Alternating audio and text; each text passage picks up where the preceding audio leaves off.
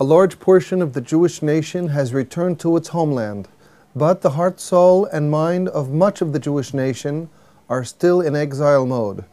This state of affairs must and will inevitably change. This is Torah Nation TV from Jerusalem, and we are speaking with the head of Machon Shilo, Rabbi David Bar-Hayim. Shalom, Rabbi Bar-Hayim. Shalom. What was meant by Chazal when they spoke of learning Mishnah? The first thing to know in this regard is that Limud Mishnah, the study of the Mishnah, as referred to by Chazal, meant the learning, the hearing of, and the reciting of, and in fact the memorizing of the actual text of the Mishnah. It is important to know and always keep in mind that the Mishnah was not written initially. It was something that was taught by heart. It was given over from teacher to student by heart, and it was memorized, and that was the intention. The word Mishnah, in fact, means repetition. In fact, it implies constant repetition. The Mishnah is therefore that which is repeated, that which is recited repeatedly until one knows it by heart. That is the meaning of the word Mishnah. There is a connection between the word Mishnah, the shoresh, the root is shin, nun and he, which has to do with shana, which means repeat, and the word shnaim, two, shin nun, the root or the root letters of the word for two in Hebrew, which means to do it again, 2 times and then 3 times to continually do something, is lishnoth, to do something more than once, to do it twice, and then to continue doing further. All this is referred to by the term lishnoth, and from this word we have the word Mishnah. So the meaning of studying and learning Mishnah was the actual recitation of and memorizing of the Mishnah. Before a person could know what the precise halachic conclusion that results from the study of this Mishnah might be, before he could understand a discussion of great scholars on this Mishnah, he would first have to know what the Mishnah states, and to know also other Mishnayot, in fact, preferably to know the entire body of the Mishnah, so that he could understand the discussion fully, because usually such discussions entailed references to different sources, to another Mishnah in this Masechet or another Mishnah in a totally different Masechet, which in some way is connected, and from which comparisons, and by way of Masa and Matan, that is to say by way of debate and asking questions and receiving answers to those questions, this was the way, the methodology of studying, analyzing the Mishnah and understanding its meaning in full. And this, in fact, is the meaning of the word Talmud. Talmud refers to studying something in depth, in general, and more specifically studying the Mishnah in depth, as it was done in the earlier generations before there was a written Talmud. Talmud was also something that was done initially Ba'al Peh, that is to say, not from a written text. It was discussed in the Beit Midrash amongst Chachamim of different levels, who would take a certain text that they all had studied, and they would delve into it together, and this was known as Talmud. This was also known as Shimush Talmidei Chachamim. Here in Masechet Berachot, Daf Mem Zayin Amud Bet, we find a discussion as to the meaning of the definition of an Am Ha'aretz. What is an Am Ha'aretz? According to one of the views quoted in the Talmud, and this is the view that is accepted by the Talmud as definitive, Ahirim Omurim, other authorities state, Afilu Qara Washana, even a person who has studied the entire Tanakh and remembers it, knows it well, and has studied the Mishnah. Washana means has studied the Mishnah and knows the Mishnah, that is to say, he can recite it, he remembers what it says. But he did not spend a lot of time with great Tamidei Hachamim, with great scholars who explained to him the inner workings of the Mishnah and the information that needs to be understood as a background to an underpinning for the Mishnah, and also to understand how to extract the halakha from this or that Mishnah. That is known as Shimush Tamidei Hachamim, that is to say, to learn under and be trained by Tamidei Chachamim. A person who has not done this, says this opinion, Hare ze Am Ha'aretz, such a person is considered still to be an Am Ha'aretz. In other words, a person can know the entire Tanakh, even quoted by heart. A person can even know the entire Mishnah, all Shisha Sedarim, all 6 orders of the Mishnah. and be able to quote it even by heart.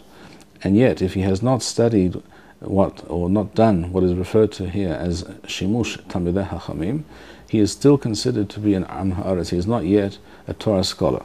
And Rashi explains here as follows. Rashi writes, Shilo Shimesh Talmidei Hachamim. What is this person? What do we mean by such a person who has not studied under Talmidei Hachamim? Hu HaTalmud HaTalui Bisfara. This refers to Talmud.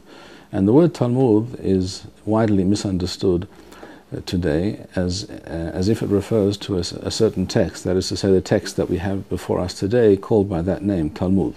And today when we use the term, that is what we mean. But Rashi explains that that is not the original meaning of the term, and it's very important to understand this. Rashi goes on and says, this refers to the Talmud HaTalui Bisfara, which has to do with iyun, which has to do with understanding, correct and deep insights into the meaning of the Mishnah and the underpinnings and the essential principles and rules of thumb and assumptions that are the underpinning and the basis for the entire Mishnah and for any particular set of Mishnayot or halachot in the Mishnah. This is explained to the students by the greater scholars who know the background, who know how to read between the lines and explain the meaning of the Mishnah in full. Rashi says, HaTalmud HaTalui Bisfara Shahayu Nothanim L'Divrei HaMishnah Ta'am.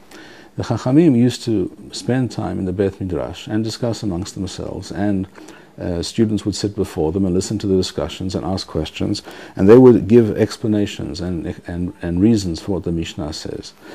وَهَيُوا مِتَأَسَّفِيم يَحَدْ, and they would gather together in the Beit Midrash, وَعَصَكِيم بِخَخ, and they would engage in this study. وَهِي دُغْمَتْ هَا-Gemara شِسِدْرُوا هَا-Moraim, as we find in the Gemara that we have before us that was put together by the Amoraim. What Rashi therefore says is that the Gemara that we have before us today, the Talmud that we have today, is a written record of such discussions that took place in the different Batei Midrash, in the different schools of Torah in Eretz Yisrael, in Bavel, etc., over many generations. And in the fullness of time, all these discussions and insights and halachic decisions were recorded in written form, and we have that before us today. So we read the Talmud, and by doing so we understand these discussions, and therefore we understand more fully, more correctly, in greater depth, the meaning of the Mishnah, of the Baraitha, of any particular halakha or concept being discussed. And not only, therefore, is it the Talmud that we have before us in written form that can be correctly understood as being a Talmud, the very discussion of any Torah subject in depth is in fact to be described and understood as part of the Miswah of Talmud Torah, part of the concept of Talmud. And this we have explained for us in very explicit terms by the Rambam. Rambam writes in Ilchot Talmud Torah, Perek Aleph, Halacha Yod Aleph. A person is required to divide his time learning Torah every day into three parts. Shalish b'Torah shebichtav, a third, not necessarily precise third in the sense that it has to be 1/3 of the total time, but a part of that time, a reasonable, serious part of that time that he devotes to the study of Torah is to be devoted to the study of the Tanakh. Shalish b'Torah sheBa'al Peh, a third to the study of the Torah sheBa'al Peh, which generally means the Mishnah. Ushalish yavin uyaskil aharith davar mireshitho, and the rest of the time he should spend, a third or one third part or one section of his time he should set aside for understanding and delving deeply into things, to understand them from their source, where you'll see davar mi davar, and by understanding one thing he is then able to learn from that another thing, another concept, another halakha. وَيُذَمِرْ davar لَدَvar, by comparing one case to another. And this, says the Rambam, inyan zeh huwa nikrat Talmud. This understanding, this delving into the any halachic or Torah concept in general, and understanding the origins and the sources of the concept of the halakha, where it comes from, where it stems from, what the different opinions and reasons and explanations for those opinions are, all this is considered Talmud. Therefore, studying Talmud is not just the study of the Talmud that we have before us, with or without the Perush of Rashi, or with or without the Tosafot. Study of Talmud, in the true sense of the word, is also asking the question, how did the Rambam understand this sugya? And looking at the Rambam, for example, and then comparing it to what we find in the Talmud, and seeing how it fits or how it does not fit, if there seems to be a problem, and then coming up with an explanation. All that is part of the process of Talmud. In other words, Talmud is not just that which is written in the Gemara before us, whether it's the Talmud Yerushalmi or the Talmud Bavli. Talmud is the process of delving into and understanding more correctly, more profoundly, any particular area of Torah that a person happens to be studying at a time. One could even say that's delving into any particular area of the Tanakh in depth with the different mefarshim, the different commentators, and all the different things that pertain to it. There's also a concept which can be described and defined as Talmud. From all of this, we understand that when a person studies Mishnah today, seeing that no one today studies Mishnah simply by reading the text of the Mishnah or reciting it or memorizing it, but one does so certainly at the beginning, when one first needs to know what the Mishnah is saying. One first does so by reading the Mishnah and reading with it a commentary.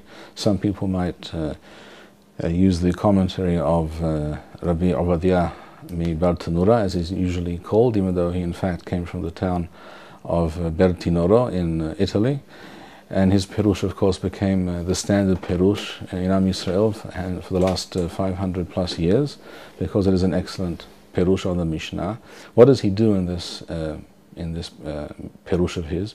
He gives you the quintessence of what the Talmud says on this Mishnah, so that you understand the essential reasons and explanations which underlie and underpin the Mishnah, so that when you read the Mishnah with his Perush, you in fact are not studying just Mishnah, you are studying Mishnah and Talmud, Mishnah and Gemara together. The same is true if one studies the Perush, the Mishnah with the Perush of the Melechet Shlomo, or whether one studies the Mishnah with the Perush of Harav Pinchas Kahati Zitzal.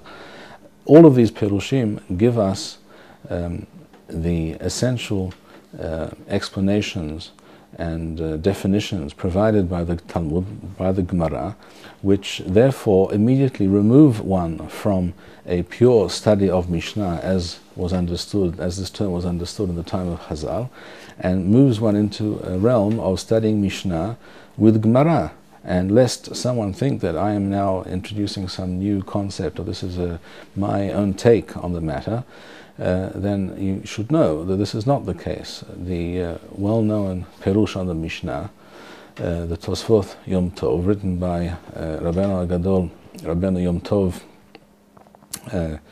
Lipman Heller Halevi, Talmid Muvhak of the Maharami Prague, he writes this explicitly in his Hakdama, in the introduction to his Perush on the Mishnah. He writes that today, when we learn the Mishnah with the Perush of Rabbi Obadiah Bar-Tanura, or any other, for that matter, as I've said, any other Perush which does the same, that is to say, which conveys to us the essential teachings and explanations and interpretations of the Talmud on that Mishnah. When one does so, one is no longer studying just Mishnah, one is studying Mishnah and Talmud, Mishnah and Gemara. And therefore, I encourage all people to spend, as the Baraita Masechet Kiddushin Daf Lamed instructs us. This is the basis for what the Rambam that we just quoted. This is the basis for the Rambam, where he said that a person has to divide his study into three parts. The Talmud in Masechet Kiddushin Daf Lamed states that a person must divide his learning into three parts: a third Tanakh, a third Mishnah, and a third Talmud. And all parts of the Torah are fitted in one way or another into those three general categories. Therefore, when a person, as I've heard some people say, when a person says, I don't like studying Gemara, or I find studying Gemara difficult, or I find it boring, or I don't find it relevant. I heard someone recently say, for example, that I go to a Daf Yomi shiur where I hear discussions about all kinds of details about how a person is to give a bill of divorce, a get, to his wife, and this really is not interesting and doesn't apply to me, because I don't intend to divorce my wife.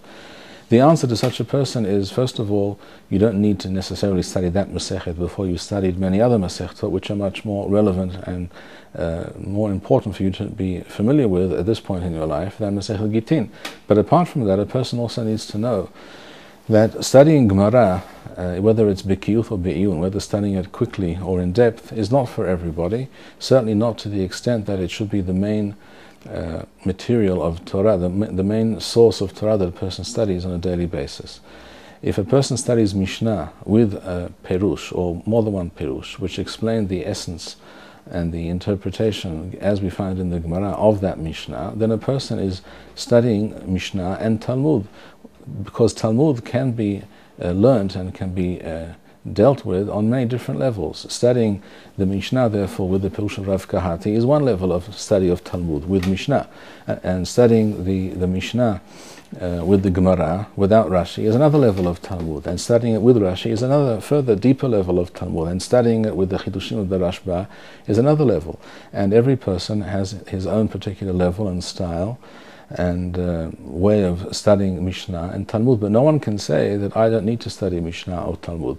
So therefore I encourage all people to study Mishnah regularly on a daily basis, as the halacha requires us, as it appears in the Baraita and Kiddushin Daf Lamed, as it appears in the Rambam, Hilchot Talmud Torah Perek Aleph, as it appears in the Shulchan Aruch and the Tur, in Yoreh Asiman Resh Mem. Well, this is halacha pesuka, and it applies to all Jews, and there is no Jew today, almost no Jew today, who can claim that I am unable to do so, because today we have all the books and all the commentaries and translations, etc., so that almost every Jew who wishes to do so is able to study Mishnah and Talmud, on at least on some level, based on the level and the abilities and the time available to each and every one of us. Thank you, Rabbi Bar-Hayim. We would like to encourage our viewers to share these videos with friends and send in your responses. We would also like to suggest the following opportunity to our viewers. If you identify with Rabbi Bar-Hayim's message and would like to sponsor or dedicate a video interview with the rabbi in honor or memory of a loved one, if you would like to obtain Birkon Nusach Eretz Yisrael or invite the rabbi for a speaking engagement, please email us at office@machonshilo.org.